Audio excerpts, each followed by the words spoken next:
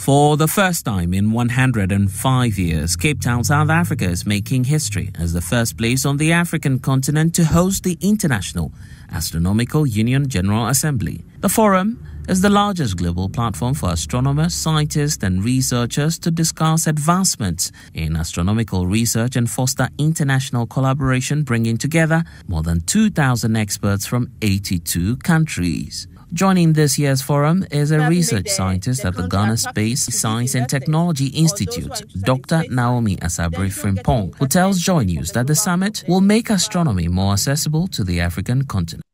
At the IAU, we see a lot of young African scientists here presenting their work, talking about collaboration. They are being exposed to the global community, where they are also here to show what they do and where they have plans to partner with Africa. And so this IAU conference is a great opportunity to make astronomy more accessible to Africa and also to the students and young researchers who are in this field. Many African countries harbor the hope that giving the right resources, they could advance their space technology. This includes the Ghana Space, Science and Technology Institute, the first space exploration and astronomy agency in Ghana, which hopes that it could do more in the field and possibly fly a rocket to space to the International Space Station one day. Ghana does plan to go to space.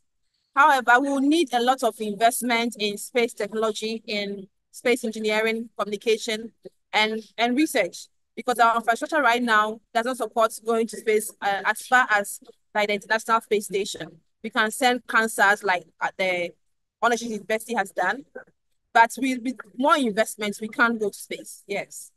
Ghanaians are really brilliant. We have a lot of potential and we are able to do a lot, even with the little that we have, little infrastructure that we have in our country. So with support from the government, with support from the communities, support from the public, and our own research and universities, Ghanaians can contribute a lot to the international scientific community.